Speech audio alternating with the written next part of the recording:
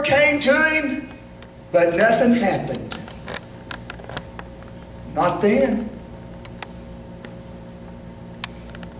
I don't know which night it was, but there was a night when those 200,000 Assyrians laid around, that was outside the walls of Jerusalem. When they laid down that night, God dispatched an angel from the Lord.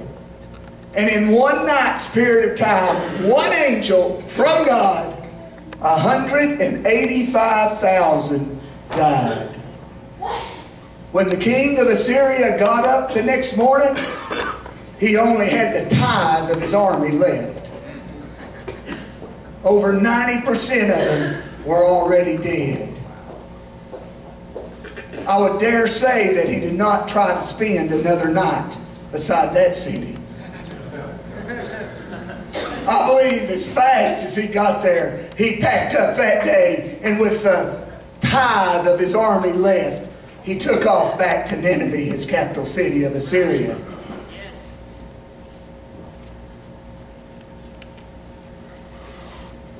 Hezekiah, Jehovah is strength. 185,000, that's the most it's ever recorded killed at one time by one angel of the Lord. Didn't the Lord defend his city? Yeah. Yes. Didn't he heal Hezekiah? Didn't he uphold the righteousness of God? Doesn't God do what he says he'll do? Isn't he faithful among all the people of the earth? Isn't he the most faithful for us? And all this was accomplished simply by prayer.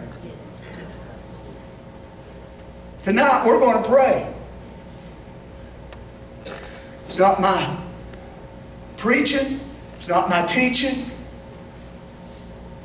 I'm sure that the singers, they create an atmosphere for the presence of God to come in.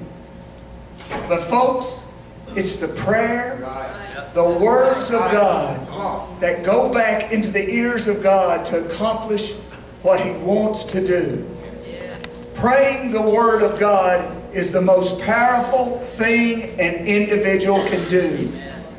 If one man prayed one prayer and defeated 185,000 men and himself was healed, what can we do here tonight? Let's pray here tonight, okay?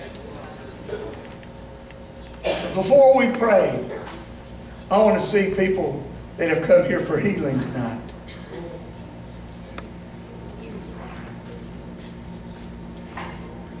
Now I want to see the hands of people that are standing in for somebody tonight.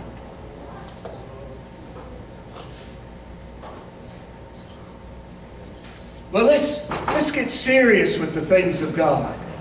Let's get serious with what God says in his word.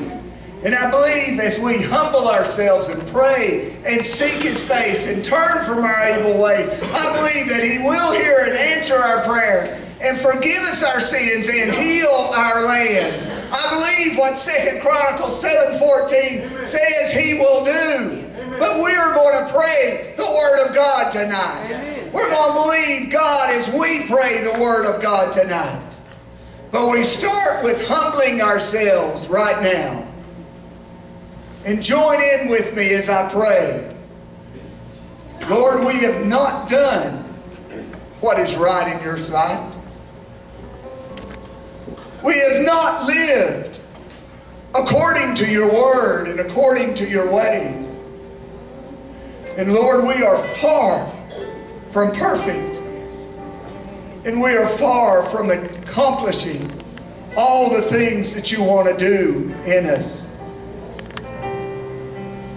Not only personally, Lord, have we failed, but we've failed our brothers and our sisters. For we haven't stood strong against the enemy of evil that's trying to overtake our land and our region. We've watched idly by as the enemy has invaded and overtook places in our region and in our land. We have fallen short of your will. We have come up empty a lot of times, Lord, when it comes to you. Lord, we understand that it's grievous in your heart. But your word says, Lord, your word tells me that if we humble ourselves and pray and seek your face and turn from our ways, that I will hear from heaven and that you will forgive my sin and that you'll heal me. You'll heal this land. Lord, I want to be called by your name. And I'm ashamed, but I acknowledge my shortcomings and my sin. But tonight, Lord, I pray with all my heart. I pray, Lord, and I turn away. My heart and my intentions are to live your ways, Lord, but I need your help. And Lord, would you heal us? Would you heal us, Lord? By your word and through your power, would you heal us? Lord, would you heal these people that have called that can't make it? People literally in other parts of the world have contacted, Lord, for tonight. Would you heal Bill with metastatic pancreatic cancer, Lord?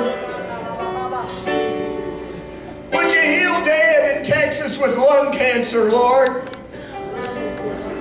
Would you touch my friend Don Kennedy and heal his body of that iniquity of sickness and disease?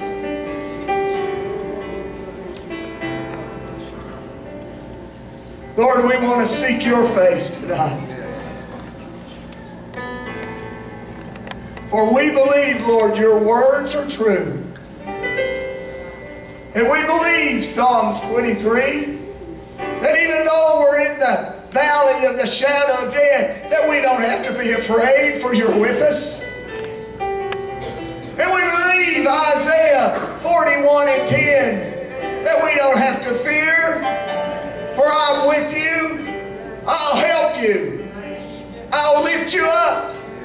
I'll uphold you with my right hand. We believe that, God, because you're God. We believe, Lord, what you said in Isaiah in 53 and 5. We believe that you were wounded for our transgressions and you were bruised for our iniquities, and the chastisement of our peace was upon you, and with your stripes I am healed. And I thank you, Lord. I thank you, Lord, for 1 Peter 2 and 24. Because you your own self bare sins in your own body on the tree, and that we are dead unto sin and live unto righteousness, by whose stripes we were healed.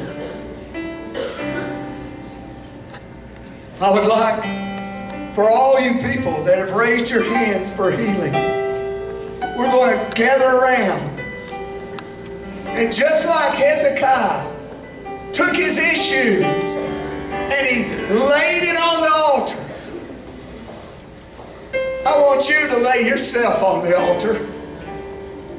And I want you to lay your issue on the altar. And I want you to pray the Word of God. Come now.